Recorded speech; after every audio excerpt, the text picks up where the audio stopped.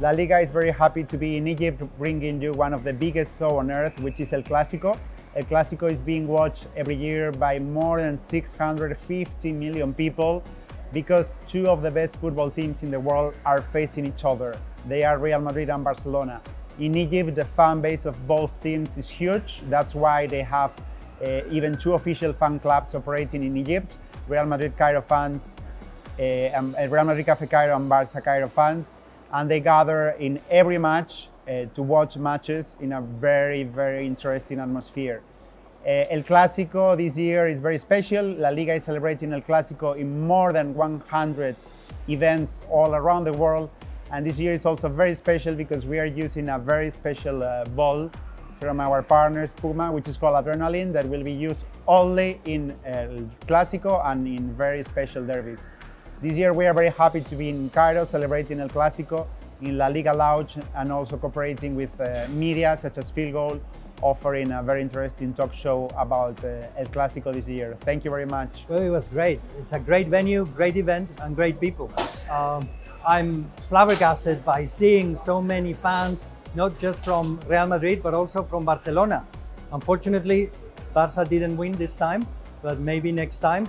But the thing is that we are together, we're celebrating soccer, football, so it's a great opportunity. Well, as a cultural attaché, I cannot say I'm Real Madrid or Barça, so I'm probably both. My wife is Real Madrid, so I have to say I'm Barça. Yes, we had a great time.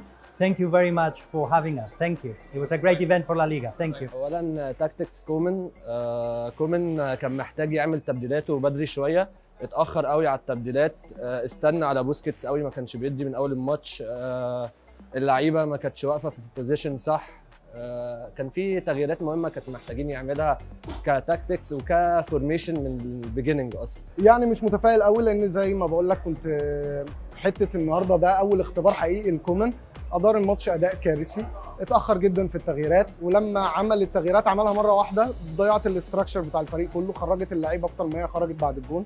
فبصراحه مش متفائل قوي طبعا الا لو الاداره اتغيرت وفي كلام تاني في يناير. طبعا خطوه لاستعاده الثقه، لان الماتشين اللي فاتوا ريال مدريد خسروا وكان لازم ان احنا نكسب النهارده، علشان لو كنا خسرنا كانت تبقى مشكله بجد، وكان ممكن فلورنتينو بيريز يفكر ان هو يمشي زيدان، والماتش ده اكيد هيفرق مع ريال مدريد بقيه السيزون. ميسي مش حاسه انفورم عشان هو متضايق، هو مش في المود، هو بيدور على اكتر، بس هو ملوش نفس يلعب وبيلعب مجرد تأدية واجب. ميسي كان رايق جدا الشوط الاولاني وشايفه عمل ماتش كويس جدا، الفرصه اللي ضيعها دي كانت ممكن تاخد الماتش حته ثانيه خالص، وكان هيبقى جون تاريخي واسطوري وجون يعني بعد ما كان راموس ممكن يتعمل عليه اللقطه الكبيره، راموس جاب الماتش بعد الكره دي، فميسي كان كويس يعني ما كنتش شايفه وحش.